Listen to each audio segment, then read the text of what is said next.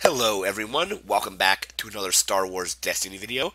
Today the three-man meta spoiled a couple more cards for Way of the Force. So we're just going to go ahead and take a look at these cards, going to give my thoughts on them. Got a bit of a sore throat, but we're just going to go ahead and power through it and get these cards revealed here and discussed. So first card up here is Executioner, red villain, non-unique, 8 health, 8 points, so again that 1-to-1 ratio. Sides, we have 1 melee, 2 melee for a resource, 2 blanks, and an ability. It's also a trooper character, so anything that will trigger off of troopers or help troopers out will work with the executioner. After an opponent's character is defeated, you may roll this die into your pool. So potentially you'll be able to roll him out, roll out a maybe another character, do some damage, defeat a character, and then roll the executioner back into your pool and potentially do more damage. So we have, again, 3 damage sides, one of them resource costed, one of them the pay side, but you can use something like Electro Staff to make those not pay, or not pay if you are modifying the, the executioner's die. So again, a trooper, non-unique, 8 health for 8 points, which is always good to have these 1-to-1 ratios. Again, 3 damage sides, it has a resource too, so it can make money. So you can potentially roll it out, get a resource possibly, roll in another character, defeat an opponent's character, and then get a second chance at rolling the executioner back in.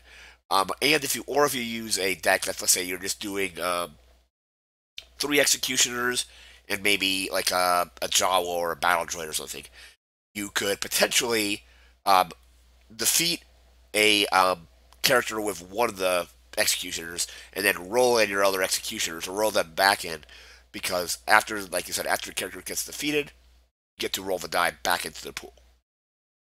Again, sorry about the throat here, but I think this could be a good non-unique. You could run it with something, let's say 2 executioners and potentially Mother Talzin, so you can fix their dice because they do have the double blanks. So you can use Talzin's ability to flip them into damage, maybe damage with do damage with Talzin as well, and then get multiple activations out of these guys. So that is the Executioner. We're going to move into our next card. And next up, we have the Executioner's Axe. 2 resources, red villain upgrade weapon. 1 melee damage, 2 melee damage for a resource, plus 2 melee damage. Resource, 2 blanks. And after an opponent's character is defeated, you may roll this die into your pool.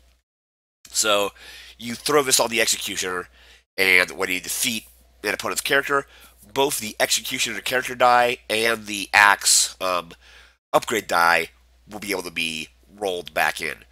So 2 resources I think is pretty good for this. One of the sides, of course, is resource costed, and one of the sides is modified. But if you roll it in with another melee character, or even the Executioner themselves, you have a chance of possibly hitting multiple melee damage with it. And then I really like the ability of defeating the character, you can then roll this particular die back in your pool. So to make the most of it, you're going to want this on an Executioner, but you can also put it on another character.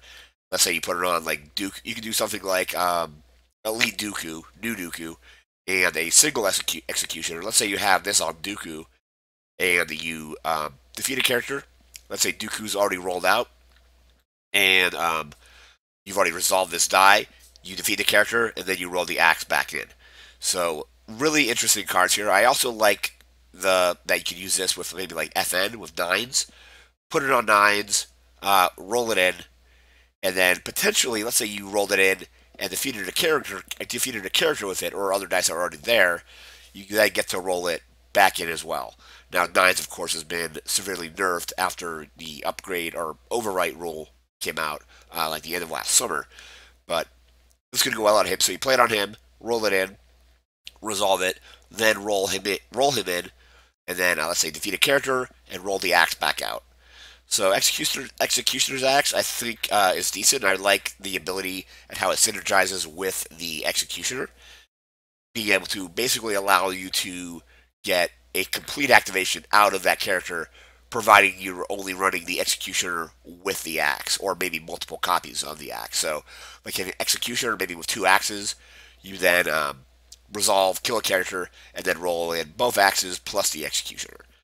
So that is the Executioner's axe. Again, these were revealed by the three-man meta. I'll leave a link in the description to where you can check them out and check out their reveal on these cards.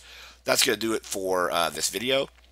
Hopefully, we'll get more spoilers maybe in another day or two, and of course, I'll be doing videos for all that stuff. And hopefully, my throat will be a little bit better then as well. But that's gonna do it for now. Remember to like, comment, share, and subscribe, and we'll see you next time. Thanks again for watching.